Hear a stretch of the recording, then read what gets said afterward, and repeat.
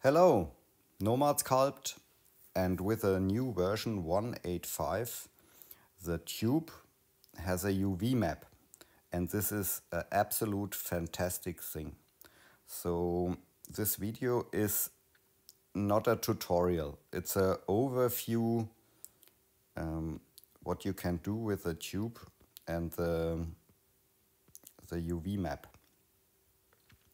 So here you see here, this is a tube and there's a texture on the tube. So you can play here with the tube nodes. Sorry, I pressed the wrong button. And so it's possible to create such trees or plants. So and you have full control of the whole thing, or such spiral things, and such things you can use here for bandages, or so for when you want to create a mummy, or so many things are possible. So this tube is validated, and this is such a rope thing or a spiral like this. And one of the most important things is for the most of us is it's possible now to create such hair cards. So this is only a tube and there's a texture of hair on it. So now it's possible to create such a hair thing in a few seconds. Or this is yeah, in fact these are all tubes here, and for these hair cards there are extra tutorials, so how to create them. So here when I use here the inspect button, you can see here the maps here. This is a normal map, or this is a color map for the hair, and this is opacity map. So you put these maps on the tube and be happy. So yeah, sorry, I forgot something. Yeah, so here, or this leaf here is also a tube. So when we press inspect and see, this is the color texture. So there's only a leaf on the texture, and yeah, you get this.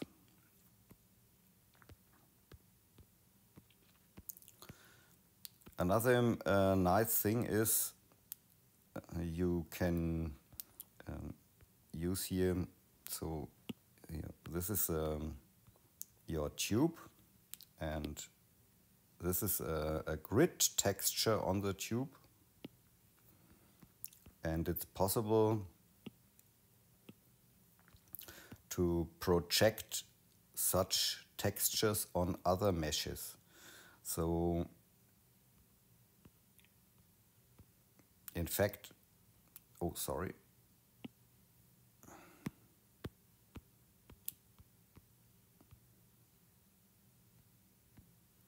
so when you select the leg, and I need more topology for the leg, so I use multi-resolution and subdivide the mesh to, yeah, I go a step back.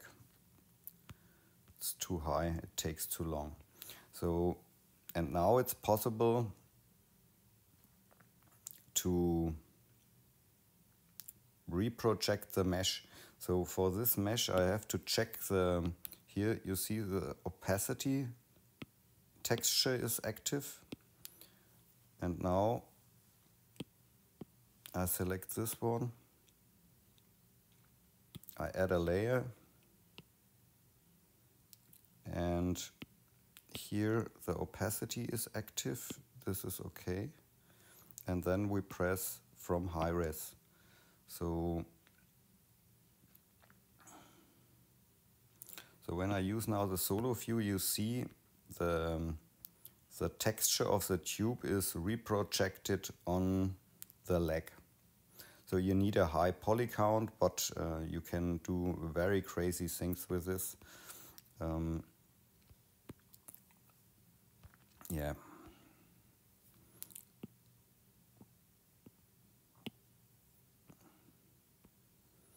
And for all tubes you can create such offset or displacement things here.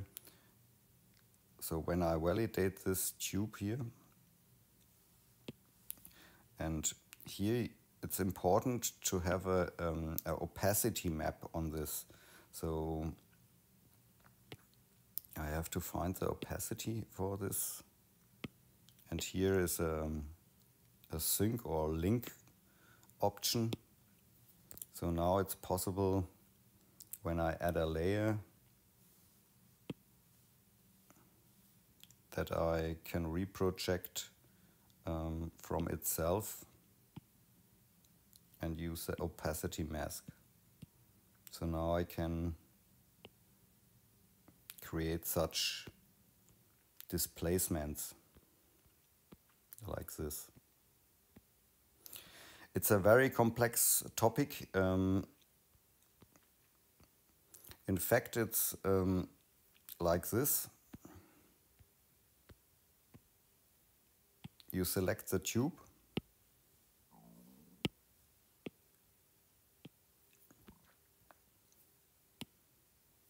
and then we need a texture. So maybe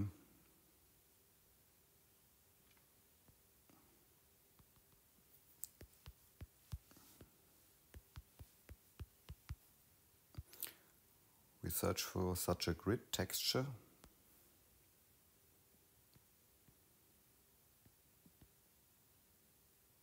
So I pick this here, and then here for the textures you can use here now your grid texture. And here in the texture settings you can change here the scaling.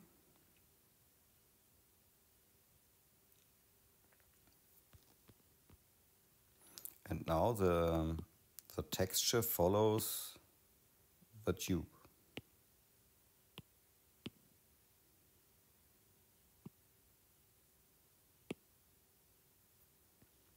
Like this. And so you can change the textures. Let's search for another texture. Maybe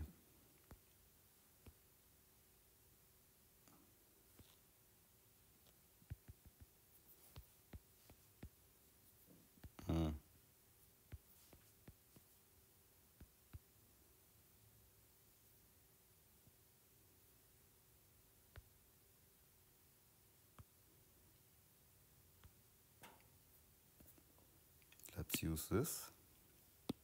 Open it. So, and here's a reset button. So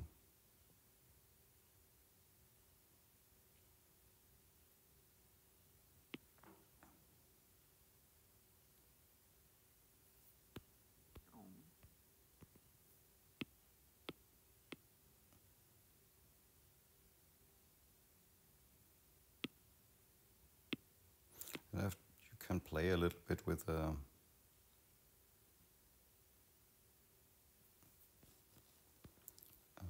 scaling and translation and so on.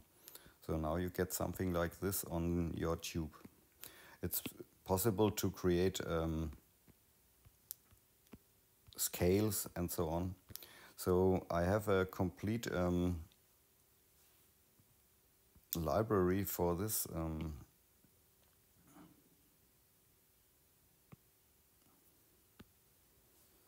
So only a few examples. So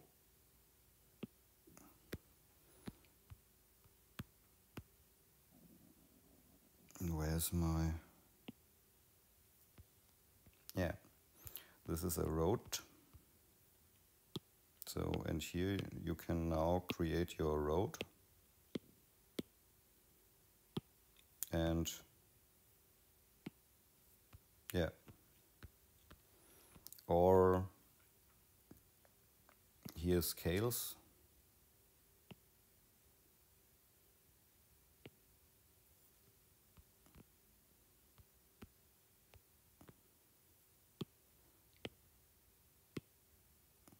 So you can change here the scaling.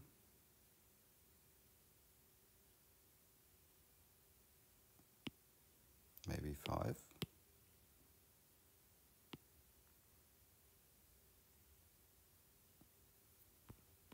So you get something like this here, and create dragon tails and so on.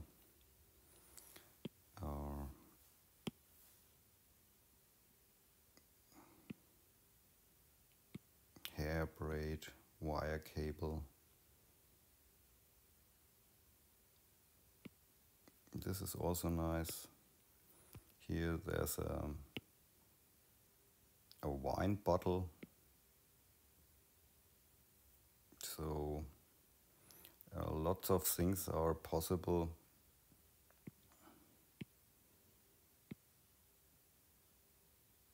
So such a metal grid,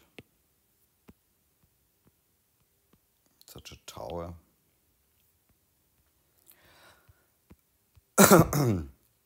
So use this feature. It's very, very handy, and you can do a lot of stuff with it. Yeah, I love it. So have fun with sculpting, and ciao.